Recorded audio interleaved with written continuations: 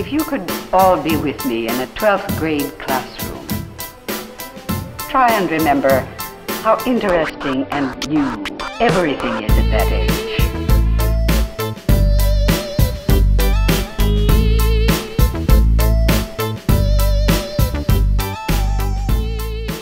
Pina colada, baby. That's right, it's 1980. Escape with me, Hughes history, to the 1980 election of Ronald Reagan, and really the Reagan Revolution, and kind of a huge realignment in American politics. So what we're going to do, if you haven't done these before, guys, we're going to take like 10 minutes, something like that, and chop, chop, chop, chop. We're going to chop up that election and try to explain it to you kind of in just regular old human language talk and understanding.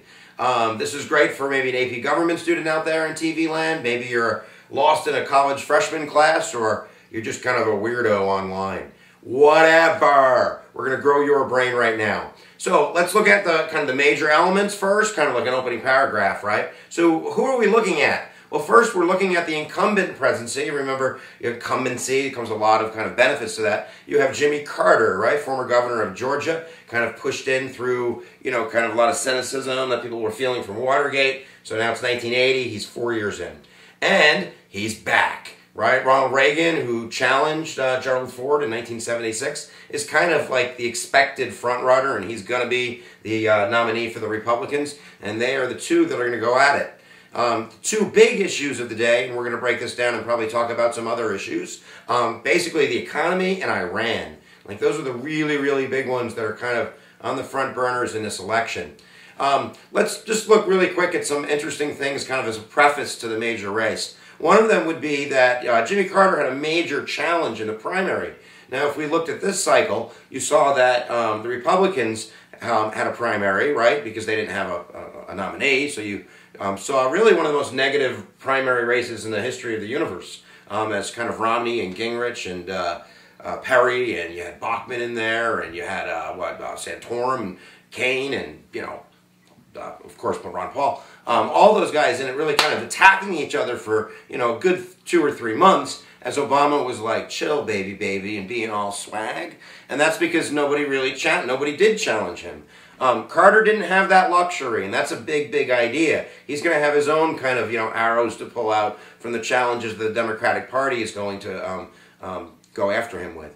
There were a couple people that actually kind of ran in the primary against Jimmy Carter. Jerry Brown, former governor, now governor again of California. And the big one was from Ted Kennedy, kind of to the left of Carter, kind of representing progressives and liberals, and kind of how upset they were with Carter's, you know, kind of like slow decision-making and pragmatism when they thought that, you know, you needed bold action. So that was kind of a pain in the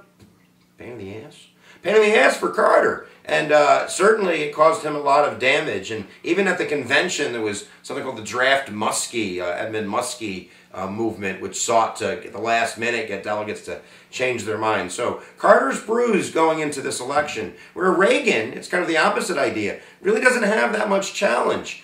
His one challenger he picked to be his vice president, which is George Herbert Walker Bush, the elder statesman George Bush. And the only kind of thing I can think of is, I know at the convention, or when they were fighting in the primary, that George Bush Sr. had called Ronald Reagan's economic programs voodoo economics, criticizing kind of trickle-down economics and kind of supply-side economics, which we'll probably kind of have to go over in a minute here. All right, so let's just kind of get into it. There are other candidates. Let's throw those at you really quick. First, you have John Anderson. John Anderson, kind of a moderate Republican from out west, who ran in the primary against Reagan, and really sees Reagan kind of as being too extreme. And that's one of the big ideas in this election, is it's really like a realignment and de-alignment of voters. So if you're kind of a conservative Democrat or a liberal Republican, you don't know what the hell to do in 1980. So John Anderson decided, screw it, I'll run as an independent. And although he had a lot of kind of support in the beginning, that support really kind of got peeled away to the Carter and the Reagan camps. I think Anderson ended up with like 7% of the vote or something like that, kind of the last breath of Republican modernism kind of in a primary, or at least in an election. You also had libertarians running. Libertarians, I know the vice president candidate was Koch, and I think Ed Clark was the nominee in 1980. And libertarianism kind of a Western phenomenon, but not really only, kind of peaked up in 76. those guys are going to get 1 million votes by 1980. And what's interesting, another kind of like side note is, that is the David Koch from the Koch brothers, who today is a huge Republican donor, super PAC money, and he's kind of the, the money man behind kind of the Tea Party and the right wing. But back then he, promoted low-tax liberalism is what I think he called it. Really not dealing with social issues, really kind of going after that kind of that libertarian economic money idea that, against the income tax and wanting to see really kind of the abolishment of the tax system. So libertarianism and independence run in 1980, but it's not going to matter because Reagan is going to hit this one out of the park. Yeah, it's not even close, guys. 489 to like 89 or something like that. It's a blowout. So during the campaign, let's kind of break down the issues really quickly for you.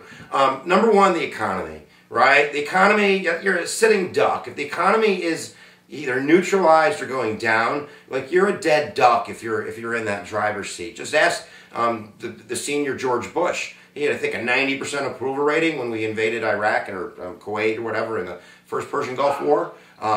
He lost the election because the economy was on the downturn. I think Clinton's advisors had a sign said, "It's the economy, stupid." So Carter, it's the economy, stupid. And whether it's his fault or not is for the political ideologues out there to argue about. But definitely inflation, definitely high gas prices, definitely kind of a feeling, I think even when, 68, 70 were around, of kind of the country on a downward spiral. And that's only kind of heated by events like Watergate and like, other stuff that went down. But the big idea here is the economy's not going well. One of Reagan's kind of biggest quips is in the third debate where he says, just ask yourself, are you better now than you were 4 years ago? So that becomes a very infamous line in the debate. Other stuff, definitely Iran. If you don't know Iran, you need to Iran home because I couldn't finish the test. Yeah, Iran, big time. I'm going to get the years wrong, but definitely the end of the Carter presidency, maybe a year and a half before the election. The Ayatollah Khomeini, who's a religious leader, a spiritual leader in Iran, led a revolution. And the Shah of Iran, this is kind of complicated, but you can watch another lecture on this, I guess. The Shah of Iran was kind of like sickly, and as the revolution was occurring, they really were seeking the Shah, the king, out, who was a Western kind of influenced power, to really get him, to capture him, kind of like, Mubarak in Egypt, or it's a different idea, but same idea. So the United States, with Jimmy Carter, accepted the Shah for, I think, cancer treatments into Mount Sinai or somewhere, a big hospital in America, and that really outraged Iran. They saw that as kind of us interfering with their sovereignty. So they stormed the embassy, and they captured 50 American hostages. And those 50 American hostages were held for 444 days. I think that's the number. And they weren't released until actually Inauguration Day when Reagan took over in January of 81. Coincidence? You figure it out. But nevertheless, man, what a drag on Carter. And, if there's nothing, if you can't fix a crisis, you're a dead duck. And he's a dead duck. He tried to rescue them, kind of like an Obama-style Bin Laden get-you mission. Like helicopters crashed in the desert. And he just couldn't negotiate himself out. So he definitely, the economy's dragging him down. He looks weak. He's, not, liberals aren't happy. The base isn't happy. He's gonna get hit out of the park. Yeah, it's not gonna be good. Other stuff, definitely kind of demographically, if we look at the map up here, it's just whoosh, it's just all red. I think Carter won 7 states, a little group up there in kind of the, the Rhode Island area up here, and I think he won Minnesota and maybe Hawaii, some Minnesota, I said that, a couple states like that. But for the most part, it's a de-alignment, realignment election, because really you're going to see all of that Southern Democrat, unless you're Bill Clinton, Democrats are not going to win the South. And really that's because it becomes a value-orientated gig. Now Reagan ran a masterful campaign. He really, really did. Kind of like very positive as Carter attacked him for being extreme. He was going to dismantle Social Security and, the New Deal and the Great Society. He was just too far off for America. So he had a negative economy, he had a negative foreign affair thing going on, and he's running a negative campaign. When Reagan doesn't have any of that baggage, and he's like, like a character on TV that everybody likes. And he played that masterfully. Carter would attack him, and he would go, there you go, going on and on. You know, he just had this really folksy way of kind of attacking Carter and staying positive. And that's really what won him the election, with a big idea. Take all those Southern kind of Democrats, right? Those Southern Democrats, a lot of them are evangelistic Christians who went overwhelmingly with Carter. Religion, really, that silent majority, is now going to suck those voters into the Republican Party. Jerry Falwell and was it the Moral Majority? I always get that organization. Really, really far conservative, you know, religious kind of stuff going on. And you can think whatever you want, but, you know, really, really, really, really, really, really religious. And they backed Reagan. So that's when that change occurred. So now, you know, unless you're a really progressive evangelistic Christian and you're into the environment and maybe helping poor people, you're voting Republican. You know, if you don't think about those things, or abortion is your cup of tea for an issue, or school prayer, or they're trying to take God out of, you know, America, you're voting Republican. And that's Reagan's doing. I don't know how religious he is, but masterfully he's aligning himself with those de-aligned Democratic voters. Now they're going to go, they're called Reagan Democrats, and they are now Republicans. Like maybe 20 seconds on the ERA, the failed amendment, the Equal Rights Amendment. This is really, again, that moral majority and anti-feminism that rears its head for the first time in the Republican Party. And for 40 years they supported the ERA, and they pulled that support. And even though Reagan kind of says he's for women's rights, it's really kind of a change in kind of the platform of the Republican Party. But there's other stuff to learn, definitely. Other stuff that we might kind of want to get into, the NRA, you know, interest groups really, and money and politics starts rearing its head. They endorsed Reagan for the first time. The NRA now is going to be kind of with Republicans forever and ever and ever. My brain is racing 1,000,000 miles an hour. I think those are the main ideas. If you get that idea of Reagan kind of, you know, riding, you know, a triumphant positive campaign and those long coattails. So we're going to get a Republican Congress, Senate, and House. Reagan's going to have the pick of the litter. Really quickly, his economic policies are not Keynesian. They're not, you know, the idea of the government pumping money to create jobs. They are actually the opposite. Trickle-down economics, kind of the idea that you give tax cuts to the wealthy. I know libertarians say it's an argument about liberty, but for these guys, it's an argument about economic wealth and how you create opportunity, whether you believe it or not. But that when you give tax cuts to the rich, they're going to expand their businesses and they're going to create jobs for people who need jobs. That's how you create jobs. If you're a Keynesian, you argue that, look, you know, corporations and businesses today have more money than they've ever had in the history of the world, and they're not hiring people. So therefore, the government has to kind of, you know, invest in teachers and government jobs and projects and highways and bridges, and that money gets pumped into the bottom of the kind of the, you know, balloon of America, and then they spend that money, and then businesses create jobs because there's higher demand.